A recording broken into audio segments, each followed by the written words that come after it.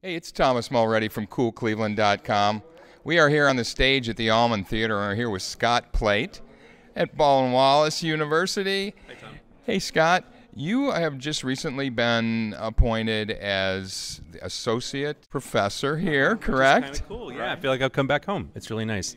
Right. So I was in the conservatory for a long time, and when Jack Winget, my colleague, retired, I was given an opportunity to make a transition and head up a directing program in the BA, and I came over here, and this is the first show I've directed in my new capacity, which is cool.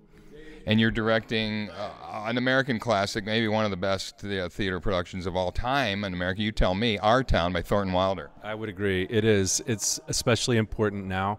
It's a uniquely American play. So after the election, it was important to me to rediscover an American classic through the eyes of 2017 and see what that felt and looked like. Is it interesting working with young people of this age and knowing what you know about our town and how it's evolved for decades and them maybe experiencing for the first time? It's the best, watching them commit to this material that feels very remote to them at the beginning, but watching how they just roll up their sleeves and go to work and stretch themselves to meet these values, which are written for people over all different kinds of ages. And it's courageous and it's brave, and I love them for trying. So this is going to be October 4 through 8 right here in the Allman Theater in the round with projections. It's such a cool production you've got here. Talk about the theater program here at Baldwin Wallace. It's award-winning and it's fabulous. You've been a freelancer and you've done your own work for years in this community. Talk about the kind of experience these students get in the theater program here. It's a truly pre-professional experience, and Adam Heffern in the chair when he got here rewrote the curriculum to make it look as though it felt as though there were concentrations in acting, directing, and stage management and design tech. And now there's a BFA that's been added, which is an audition program in addition to the BA. So our majors numbers are exploding. It's the only BFA in acting in the region. It's a good, big, thriving, healthy program. They have tremendous opportunities also to collaborate, don't they, with other arts organizations, real, legitimate, serious, world-class organizations in the region.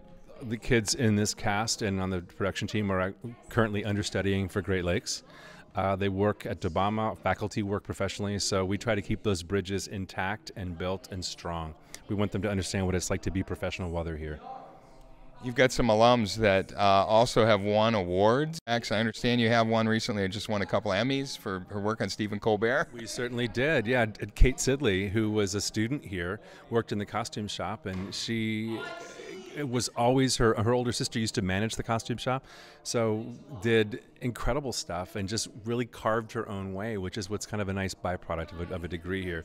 Kids learn how to do it on their own, and she did, and people are very proud of her. She's really a cool little feather for her and for us too. So. Well, Scott, thanks for taking a few moments out of your rehearsal here. Can't wait to stick around and see what you got planned. Thanks for taking a few moments. Thanks, Tom. Great to see you again. It's Thomas Mulready from CoolCleveland.com. Have a great week in Cool Cleveland.